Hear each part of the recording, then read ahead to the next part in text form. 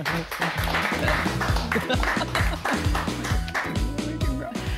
is great to have you with us on The Cafe. In the best-selling book, The 13th Storey Treehouse, there is a bowling alley, a self-making beds and a marshmallow machine. Now, these stories are being brought to life on stage for audiences across the country to experience. Please welcome to The Cafe two of the stars of this amazing new show, Damien Avery and Ryan Dulieu. Good morning, guys. Good morning. Good morning. Welcome, welcome. Nice to have you here. First up, this book, The 13th Storey Treehouse, and the rest of the books that follow on from it. Quite a big deal because kids love this book, like I would say almost to the point of obsession. So for those that don't know what it's all about, can you give us a quick rundown? No pressure, get it right.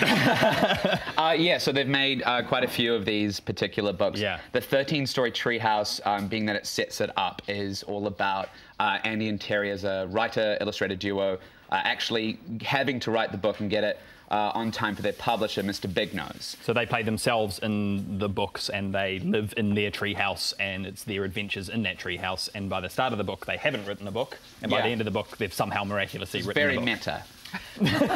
When you've got bowling alleys, self-making beds and marshmallows, I just want to go there. I mean, is it a tough show to stage? So for this particular one, they took the ingenious approach of making it a play within a play. So we turn up a week too late for our play. Right. And Oh there's my an goodness, audience. it's opening night already. How did that happen? There's an audience. Oh, what are we going to do? Oh, let's just make it up on the spot. See, that sounds like the perfect thing to do. You know what it sounds like, though, these treehouse stories? A little bit like The Magic Faraway Tree. Do you remember those books? Absolutely not. Enid Blyton, The Magic Faraway Tree. You don't know about them? Don't worry, boys, neither do I. But don't read that one, read this one. It's a great book, though. Great book, Enid Blyton, Magic Faraway Tree, magic stuff happened in it. Is it like a really, I can't believe you didn't read it. Go and read it, guys. Okay, sorry. I feel geriatric now. So, and do you have to find that it's very physical on stage? There's lots of stuff to do? Oh, yes. Yeah. My goodness. So They're in a many complete injuries. panic for an hour. Yeah. So is it for kids or is it for adults or is it for everybody? I like what the book says, which is it's for like children 6 and up and they're grown-ups. Yeah. Or something like that. There's definitely a sense of the kids laugh at the fart jokes and the adults laugh when they get to see behind the curtain about us panicking as to what's happening live in front of them. But a fart joke is always good, though, isn't it? Hey, mate, I enjoy a good fart. Oh, yeah, everybody loves farts. They do. Yeah. They do. And is it harder? Because I know, Damien, you've done a bit of Shakespeare. Well, actually, you've both probably done Shakespeare. Probably more him than me. Okay, so when you're putting on a show for kids, is it actually harder than putting on a show for adults? Because kids will be really critical. They get bored so fast, don't they? Yeah. Some subtleties tend to just go out the window in favour of loud noises and screaming, so, for example. But at the same time, it has to be very true. Very Kids true, have such a finely tuned sensor for whether you are telling whether you're telling the truth or not. They absolutely do. Do you find it a little bit distracting for you when you're used to being on stage doing things like Shakespeare and then you're in a theatre with a bunch of screaming kids and there's pretty much people walking up and down the whole time, isn't there?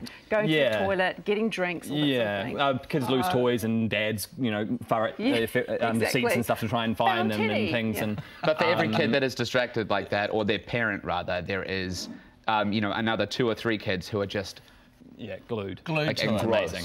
And the girl in the front row in Australia when we were doing it in Brisbane, and she was it was so cute. She stood up and gave us a standing ovation right in the front row of the stage, a 6-year-old, and he was like, that is a job well done. Yeah. When you were doing it overseas, did you ever had somebody bring the book and just, check up that you were doing everything? Oh, yeah. Right? So many people yell out the answers because they know exactly what's going to happen, all the kids, and they're like, it's a this, and you're like, thank you, okay.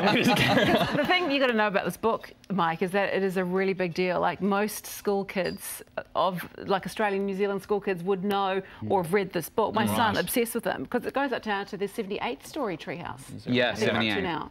And so, they're making another one this year, I believe, which will be... Are there plans for you guys to do all of the shows? CDP. Hey, look, I hope so. And for those, so I'm just trying to get my head around it. So for those that come, can you explain the size of the cast and the staging? What are we going to see when we rock up to one of these shows? Or take our kids. So there's 3 of us, Yes. Andy and Terry, as in the people who are, you know, on the front of the book. Yeah. And we have a stage manager who runs the theatre, and of course we turn up a week late, as I said, Right. and she just happens to have a box full of amazing props for us to use. And a 2D, 3D converter. Yes, which is amazing. Yeah. Nice. Everyone needs Okay. one of those. Andy Griffiths and Terry Denton, have you spoken to them? Have they come to see the show? Not personally, no, but This is quite, for Australia, our players, they've done it before quite a while ago, Yeah. so it's new here but not new in Australia, so they're past the point of Worrying what you're involvement in this particular play version. And, But they have other ones. and you're taking it around the country. Where are you going?